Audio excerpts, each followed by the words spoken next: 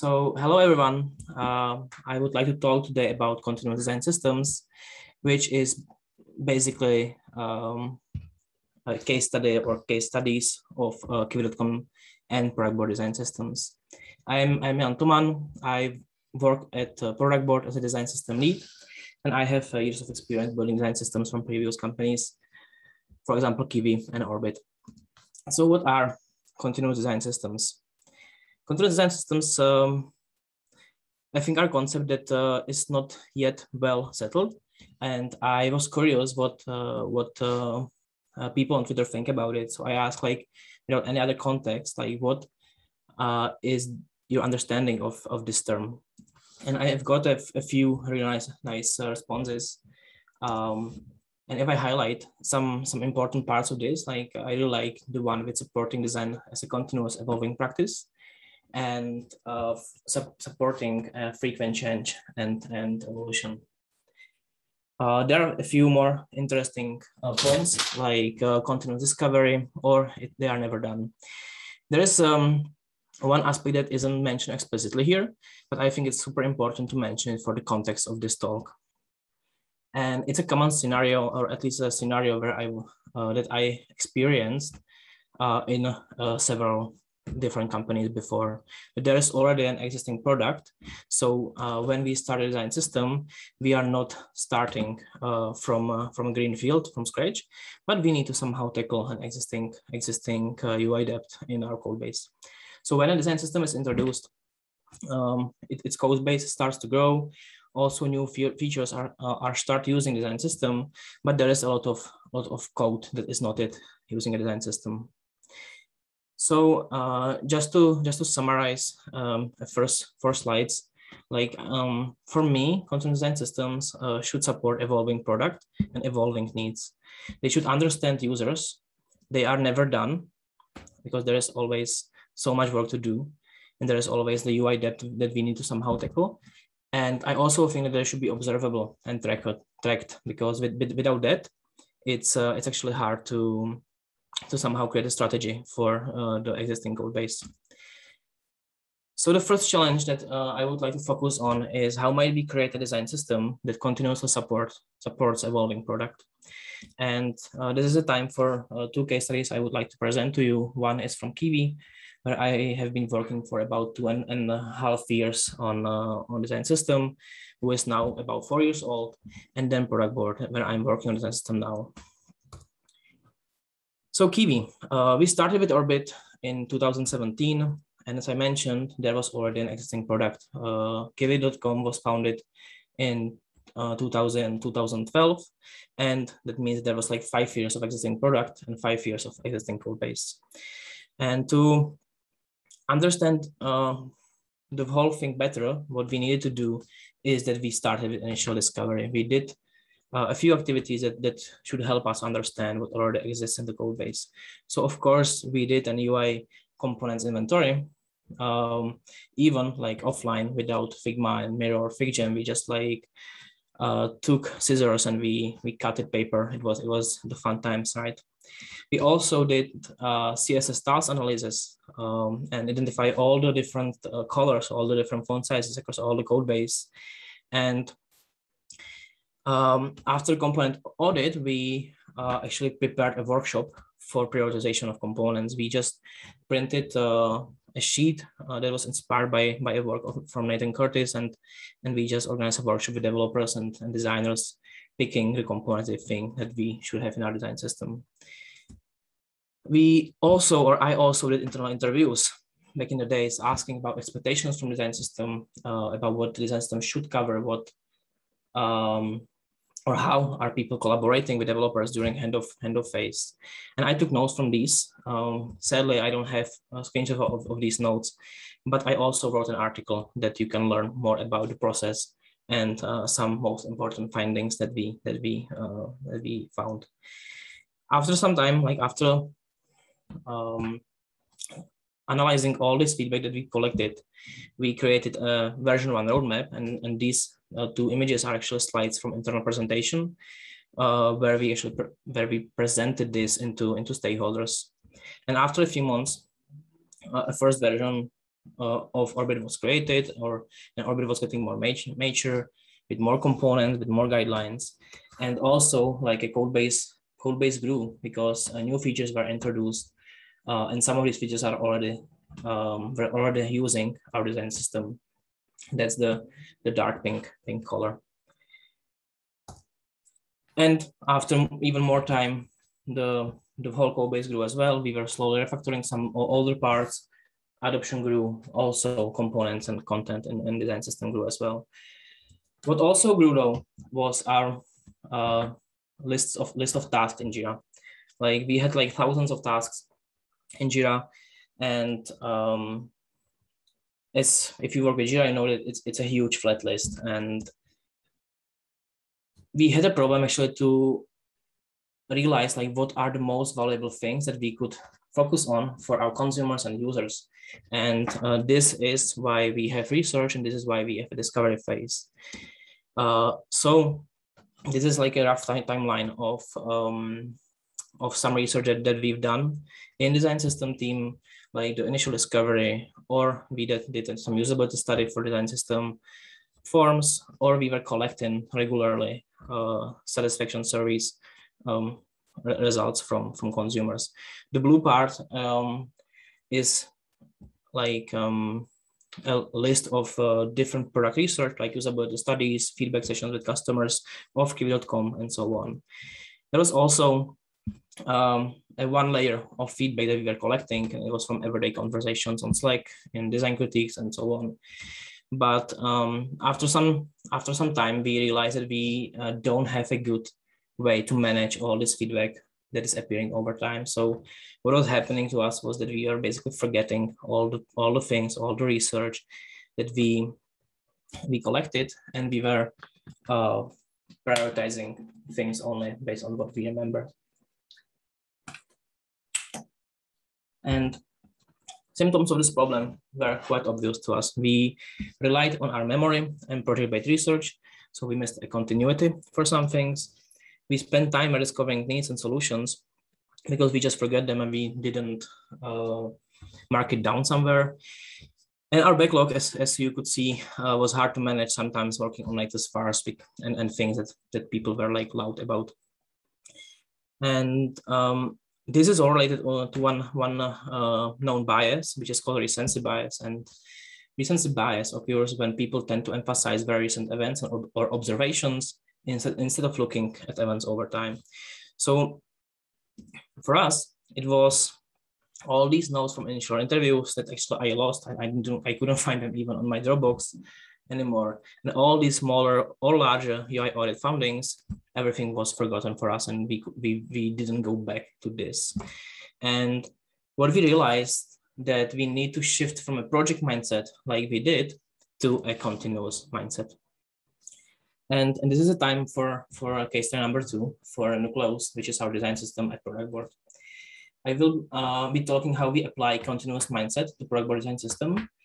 I'm not saying like we have the best solution ever, but it is somehow working for us. I will show you a few examples of that. I will also show you how we dog food our product, because Product Board is actually a tool that is helping us to manage the whole thing. So to give you more context about our product, Product Board is a product management platform. It helps teams and people and product managers understand what customers need. It helps to prioritize things and create roadmaps. It has a few key features that are related to this talk, and one is a feedback repository.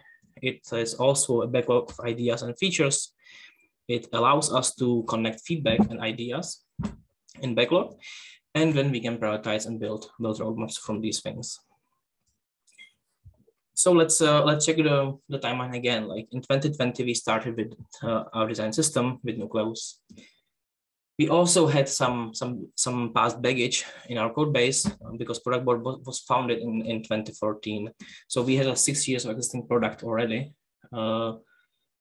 And of course, all the front-end code base and designs attached. So again, we started with initial discovery. And one of the first things that we discovered is that we have a lot of UI shared folders across the whole code base. And I will talk about tackling this a bit later. We, of course, also did UI components inventory. now we use Figma for that. We also took very detailed notes about like what are the emerging patterns across all these components, smaller or larger. I also did like interviews with product teams and stakeholders, asking about their expectations from the system, about the current state, about how they think contribution model should work, or where the whole thing can fail, because these were like very interesting findings for me.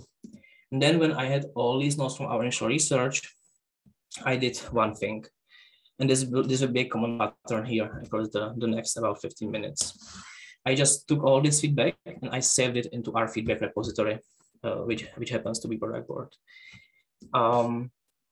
We also like collected and analyzed all the other content that we already have in product board for our product, and we moved all these ideas and all the possible improvements to our design system backlog, which has a huge benefit. Because now with feedback in a like stored in product board and backlog of ideas stored in the same place, we had a single system of record for our design system. And what product board allows us to do is that when we have, for example, a node with insights like this, we can actually highlight pieces of this and we can connect them or create ideas from them in our backlog.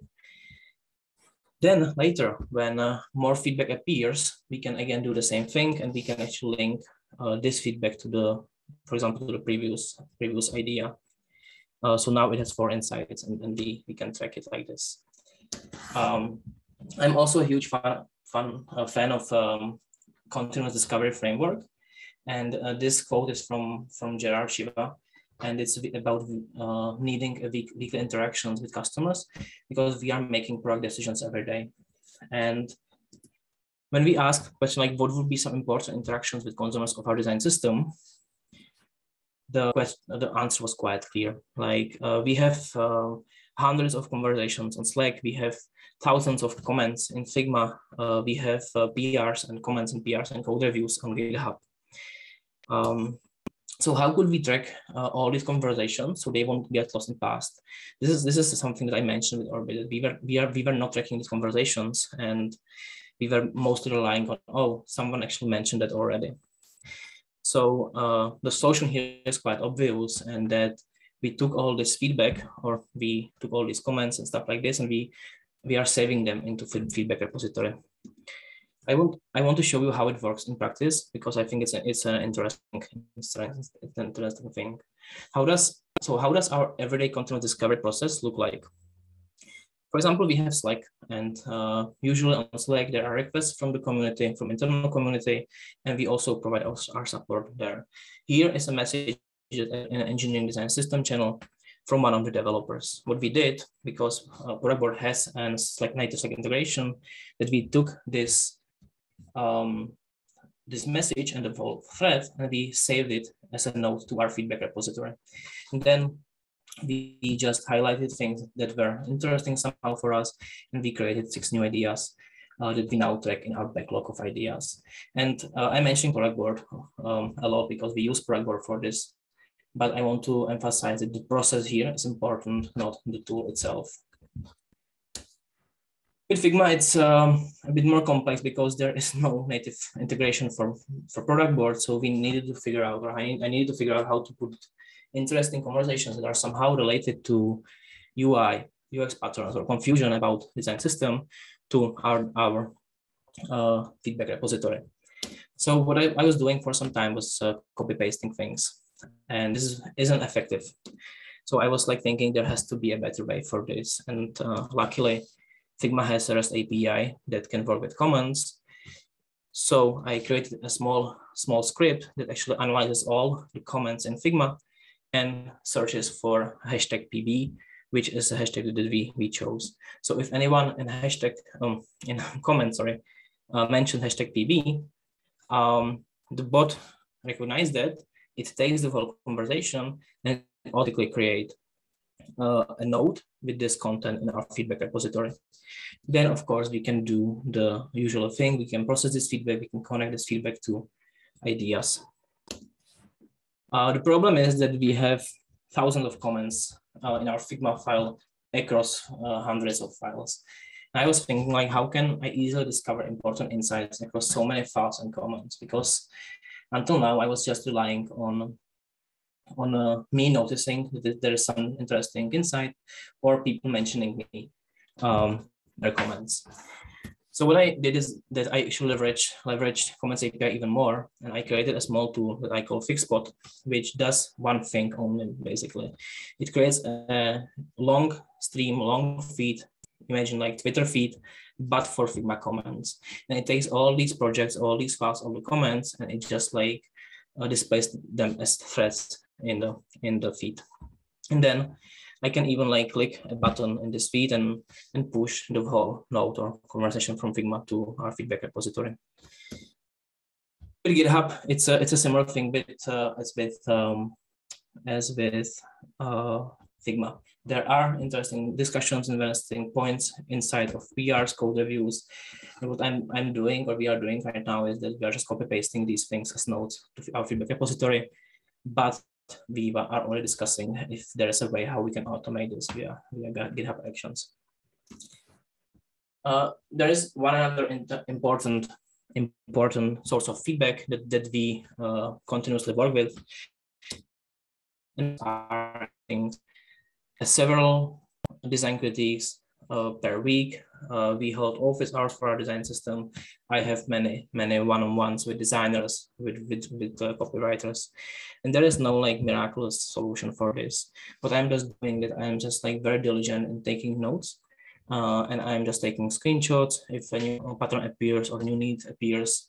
And not just me, but also like other designers are taking these screenshots because they know that we are tracking feedback from these things, and they know that if it appears in our feedback repository, we will process it and it can get some attention in the future. And then, of course, we save these feedback to our feedback repository, which we can then process to ideas in our design system backlog. And after some time working like this with all the insights from all the different sources, and all the ideas that are connected from that, we will arrive to something like this. We have a long list of possible ideas, possible improvements, but we now have also all the insights, all the research linked to them. And we can open basically any feature or any idea, and we can see what we are tracking there for information. We can use this, for example, when this feature or idea will become a priority, and we want to work with that. And what I was talking about mostly until now was like mostly internal feedback from customers, or not customers, consumers of our design system. But there is one more very critical source of insights and feedback, and it's from end users of our product. And over past 7 years, we collected about 60,000 of pieces of feedback for Product Board as a tool. And when I was like going through this feedback, I said like 5 to 8% from this feedback is somehow related to design system. It can be something about accessibility. It can be requesting different themes for the product. It can be confusion about some key patterns. And I realized that this is a huge opportunity for us to actually use this feedback for prioritizing things that we will work on or document in our design system. So what we are doing is that we are tracking the feedback for our design system in the same feedback repository as we track the feedback for our product. Of course, it's a product board for us. And if you are not tracking like feedback even for your product, it can be a quite nice opportunity for your design system to become a champion for this organizational change, because what you can see, like if you track this feedback and we track internal feedback from internal consumers, the blue one, and the red one, which is a product feedback, there is a lot of insights, and we can create lots of ideas from that, and we can then work with that. But this is a lot of work. It is. It's like a continuous day-to-day work. Is it worth it? What's the impact? I shown you this graph of our previous research, and this still happens. Like we are still forgetting things, but instead of having this list of ideas and backlog in Jira without any feedback connected to that, we now have this list of features or ideas with all the insights connected to them. And this is super useful for us because we can then, for example, sort all these features or ideas by insights count and by things that people connected or be connected to it over time. And we can easily spot some opportunities because, for example, this is saying us that we have a lot of feedback or accessibility in our product. So this can be also the huge, this can be also very useful for us to sell that we should be focusing on accessibility and sell it to our stakeholders because we have very specific feedback from our customers. And what's even more important, we have it somehow quantified. Design systems are about internal requests as well, mostly because we need to support internal consumers. So we can also filter, for example, on internal feedback, and we can see that there are like already some ideas or features that we could work on. And we can go one by one when do our discovery or planning, and we can just see, okay, so these are the things that we connected. In this specific case, it's every request for a custom icon that was requested on Slack by developers, by designers, or written down by me is now connected to automating the delivery of new icons.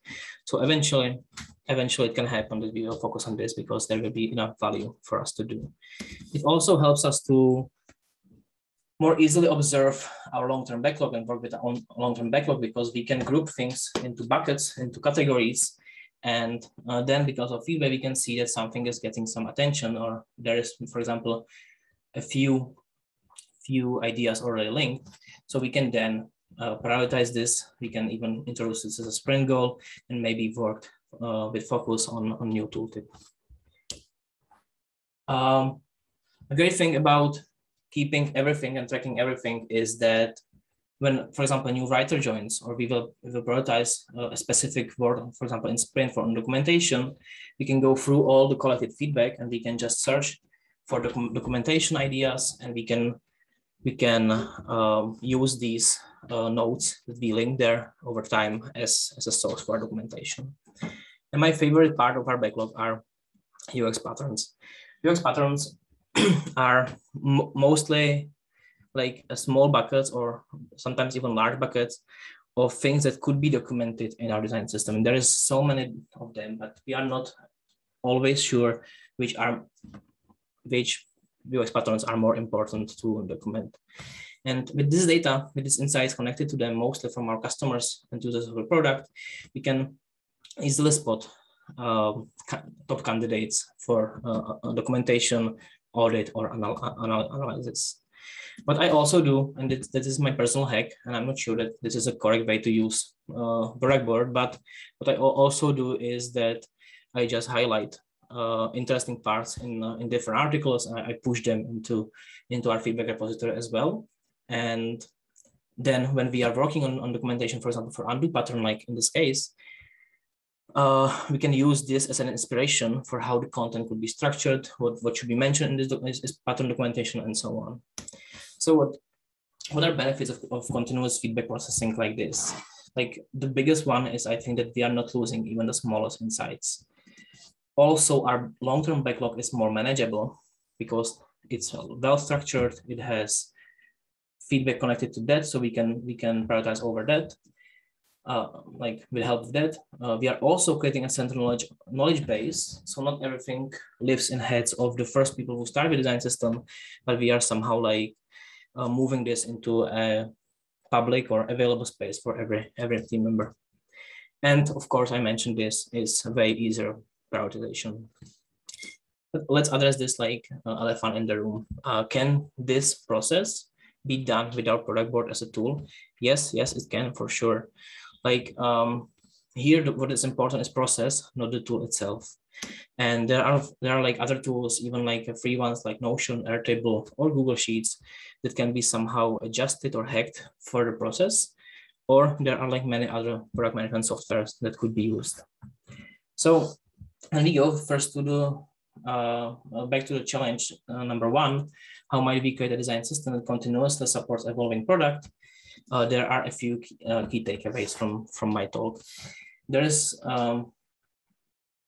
a recommendation, or I would recommend to track every conversation, especially in the tool that are used by systems consumers every day. I would try to keep an eye on research done by product teams, because there are many insights helpful for the design system as well, and especially on roadmaps of other product teams, because it helps to plan for the upcoming quarters easily. I would try to find a way how to connect insights with your backlog. This is a key thing, and actually, longer you do this, longer you are connecting insights with ideas, more benefits it has over time. And I need to say that I kind of got addicted to continuous discovery process like this, and I couldn't actually probably work without it anymore. There is one more thing that I mentioned in the start of my presentation. If you remember, we learned about UI share folders in our code base. So when we were starting with Nucleus, with our design system, we actually decided to move all this content, all these components from UI shared, and we decided to use it as a baseline for our design system, which possibly, or not possibly, which just introduced some UI depth into our design system from start.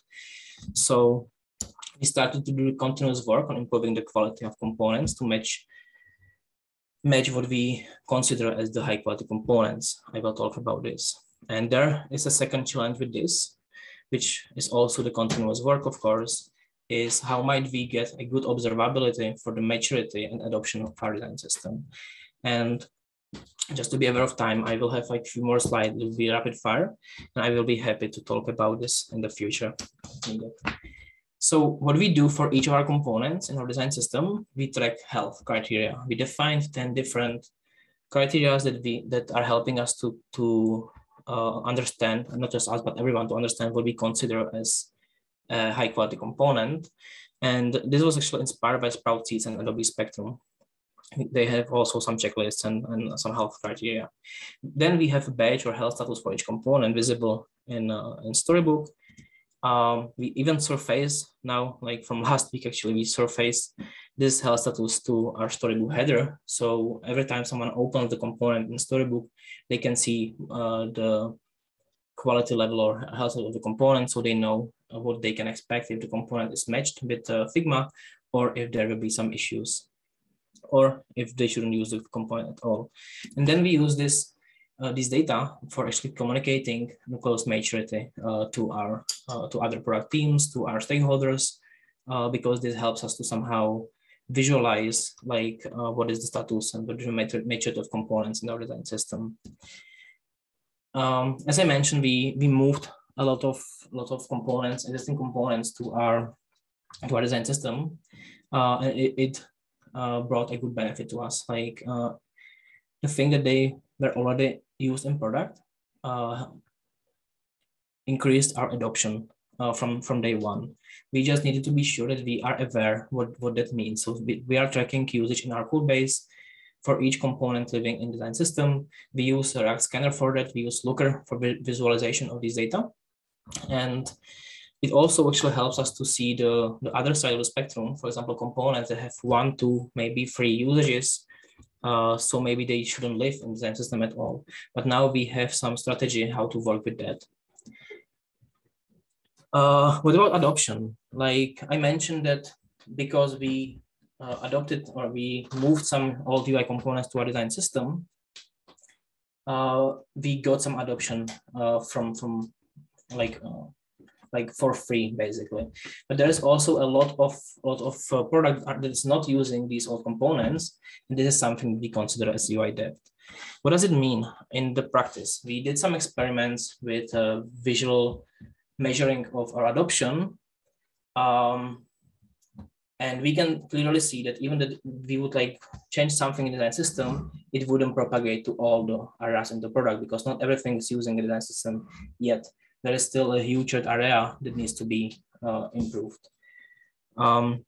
We also track like more specific parts of our design system, especially typography and icon adoption. I don't want to go deeper into this. The baseline to know is that we currently have 2 icon sets. One is deprecated, one is not.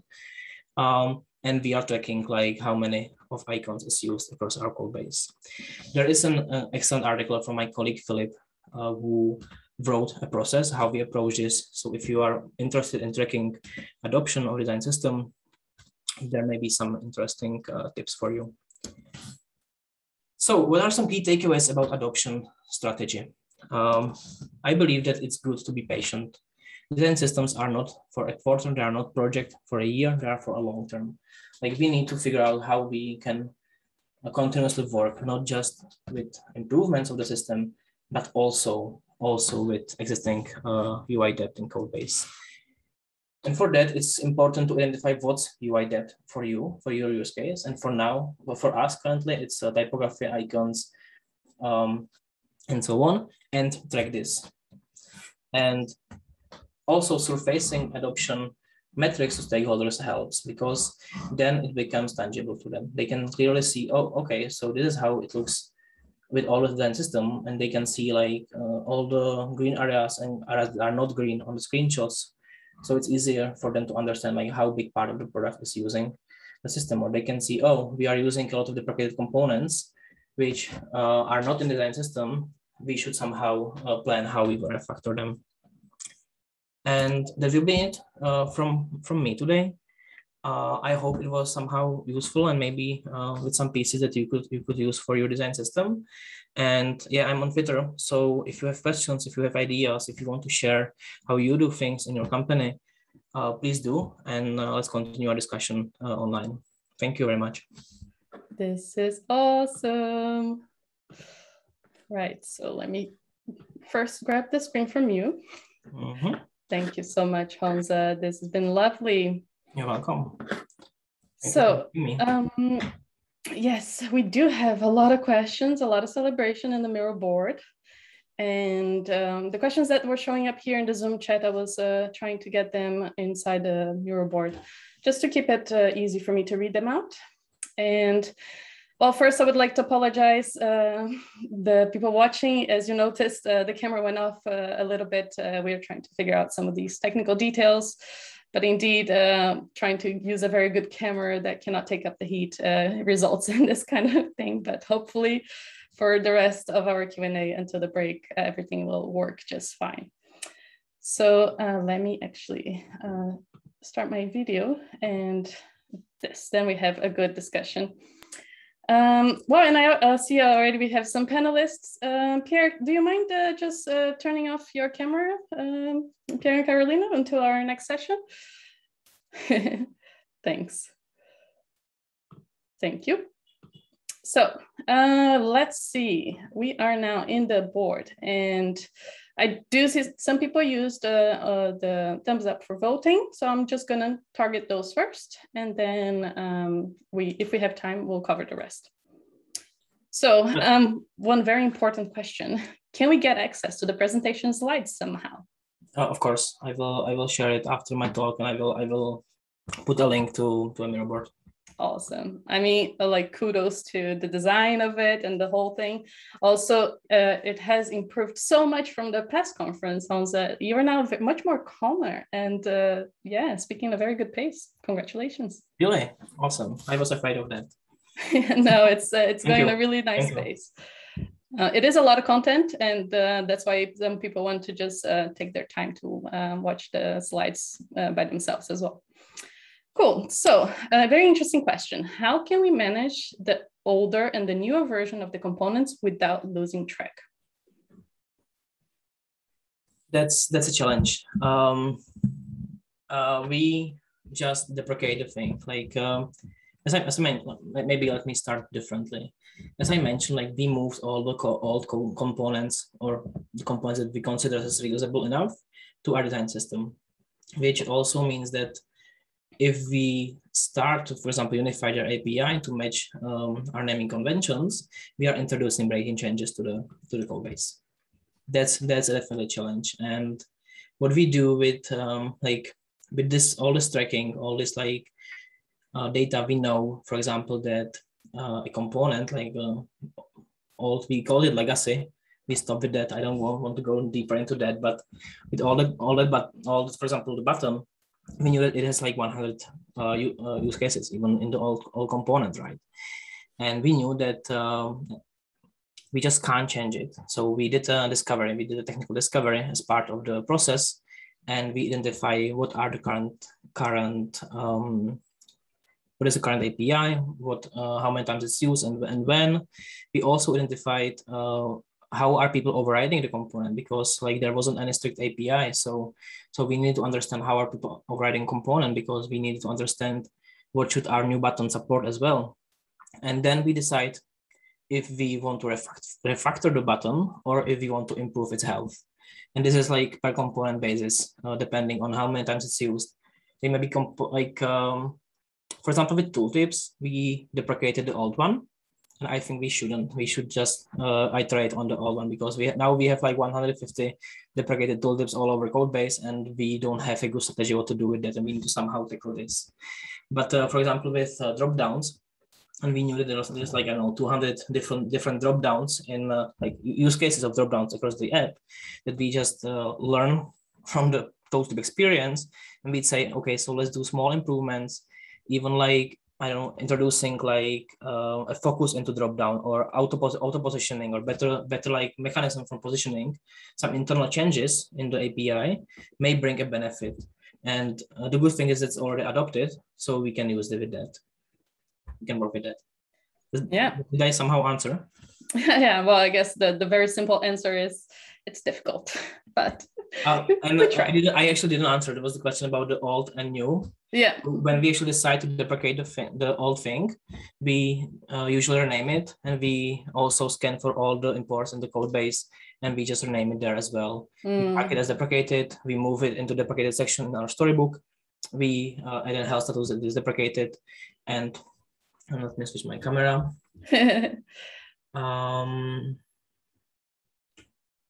No problem. So I do have the next question while the camera is being set up again.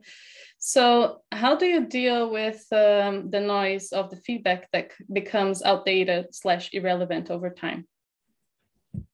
This is covered on discovery phase. Like when we see that there is a lot of feedback and that we should probably tackle it, we just do a discovery what this feedback is and how it's relevant. We can disconnect the feedback. We can move the feedback to a different idea, because we may know more by then, and it's just a discovery phase for everything we do. Cool. But this is a great point. Like this may happen for sure, but also like what happened to us at Kiwi, that we knew that our design language is not evolving that fast. So because a lot of this feedback, and probably it's similar, like we have like 3 years of our current design language. So all the feedback collected in past 3 years can be relevant for our existing UI still. And we can also of course filter for feedback just from last 90 days, or feedback from last 2 years, which will help us to somehow get rid of the old things that may not be related anymore. Yeah. And how are you tracking the code debt versus the design system usage that you showed in the graph? We don't have this solved. Like we track on a pieces of that. We track typography, and we track icon, because we know what 100% is in that case. So for icons, it's easy. We have 2 icon sets. One is deprecated, one is not. And we know about the usage, how many times is which icon used. With typography, we are thinking how to solve this. And we came up to a solution where we introduce a linter, like warning linter in code base, that just pings users where they use font size, line height, or font height directly without using design system component. Then in our pipeline, we are collecting these warnings, and we are pushing them into our Looker dashboard. And of course, like number of font sizes is like direct definition of font sizes is for us the depth, and number of use cases of text heading and these typography components is the preferred way. So we can create like 100%, and then you can create a graph for that. Okay, very cool.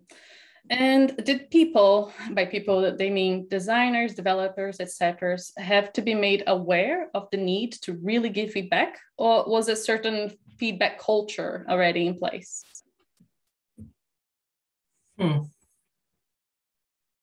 I think we have pretty strong feedback culture already. Also, like when it comes to Figma, for example, there is like a lot of comments, a lot of discussions there. People are using Figma even for note taking sometimes during design critiques, right? So those are interesting insights as well. And with Fixpot, it helps me to somehow just quickly scroll through that, scan for the content, maybe even search for specific phrases and identify and discover some pieces that could be interesting to track. But like not everyone is giving this feedback. Like there are, for example, designers who are putting their feedback directly to product board as notes. There are designers who prefer to get in contact with me directly on one-on-one basis. So I'm taking the notes then, and the developers is the same. There's a lot of discussions in DMs. There are discussions we are trying to put these discussions into public channels, but it's an like, I guess, continuous process. Makes sense. And let's see, is there, or the bot for the API request available somewhere to sneak peek? Which bot, sorry? The API requests. Oh yeah. I actually last week I released a small tool called fixpot.io. So it's open for early access, and it's basically the converted bot into the feed. So if you are interested in that, just go to the fixpot.io, write why you think it could help you, and I will be opening it to people soon, to other teams. Yes, you will just share the link here on the Zoom chat, but also we will share it in the Miro board and in Slack as well. Cool. And how do you feedback/comment back to the user who suggested all that feedback, so they know that you tackle their suggestion/request? Yeah. There are a few ways. Like with Slackbot, it's easy because like Product has a native Slack bot, which is used also by our customers. So we use it for internal purposes as well. And when I push something to Product Board, to our feedback repository, it just writes them back into thread a message. It replies, hey, this process is being processed. So they know that something is happening with that. When it's in Figma, it can be either that I use the hashtag PB, which designers already know what's it for. And I also, like, when I was starting with this, I was also writing, hey, I'm pushing this to product board. I was actively telling them I am tracking this feedback. This is important feedback for us, and we will somehow manage that. A good thing with tracking that is that, yeah, and we don't have a good way for GitHub yet. We will get there eventually. But the good thing is that when we will have time, or we will make a priority to focus on some idea that we collected feedback for, we can see who reported, who requested these features, and we can then go back to these people, for example, for early testing or private testing and of components and so on. Nice. And how do you version the system, like track the changes in the DS library in code, announce release, and manage people to code changes? We don't use Semver because our design system lives in a monorepo, so everyone has access for that. It was super helpful for us, like regarding contributions, because it was easier to contribute and so on. But we do a weekly changelog. Every Friday we release a message into a Slack. We have a weekly changelog on Notion, and when a new things happens, we just like add all the items that happened in past week into changelog. Usually I will write a changelog message with the biggest highlights, create maybe some image that is showing the highlights, showing new components, because people like to consume also images, and we just post it into one specific channel for releases of design system to Slack. And a follow-up to that then, because I'm curious myself, is there any traction to those announcements? Like, do people enjoy reading them, or is it really just the design system team like, we're excited, and everybody's like, yeah, whatever? Both, I guess, depends on the content. Like when we were at Kiwi, we are like somehow vaguely tracking like all the emojis on Slack. They make me happy also in product board, because I just see, oh, so people at least read it. sometimes I get answer asking about exact same thing that I just wrote to the changelog, because people just scan it quickly, and I think that that's the common scenario. They just like scan it, see if there is something. But what we are doing, that we are reaching out to people who requested things, because it works the best on one base. The changelog is mostly for history and I don't know, keeping it visible that something is happening. And there are few people who are interested in that, usually closer to the design system, but it's also for us because we know what happened in the past. Yeah. And in that sense is also the next question, very interesting. Are you tracking these decisions that you made and why you made them? So the reasons why you made the changes to a component, just to be able to remind yourself and the reason in case somebody asks to change it back in the future. We are trying. We are not that successful with it all the time. When we are, for example, introducing a new component, we have a RFC process, request for comments process. So it's a part of discovery, part of definition of done. And what we do is that a designer and developer connect, and they go through the API in Figma, go through the API in code, and they just connect it so it works together. There is a document on Notion that everyone has an access to, because like we have the open RFC library for everyone in the company. We even have a bot on Slack who is watching this RFC library and pushes, hey, there is a new RFC, so everyone can actually spot it if they are in the channel. The idea was that when there is a change in API, we should go back to RFC of the component and write it there. It doesn't happen every time. We are not that successful with that. What I'm also trying to do for design decisions is that when I'm taking notes from design critiques one-on-ones, I'm trying to be like very, like, I try to explain it to my future me, basically. Like, I don't want to keep anything to my imagination, like, oh, what did I mean by this? I'm trying to be like very descriptive and say, okay, so we are doing this, and this is a proposal for this change because I don't know, like there was this problem in this scenario, and because it's all tracked in the feature, we have access to that later. We don't have it yet in our design documentation because we are struggling with our design documentation so far. But plan is to somehow track the key design decisions also there, because not every decision is important for track, I think, but some are.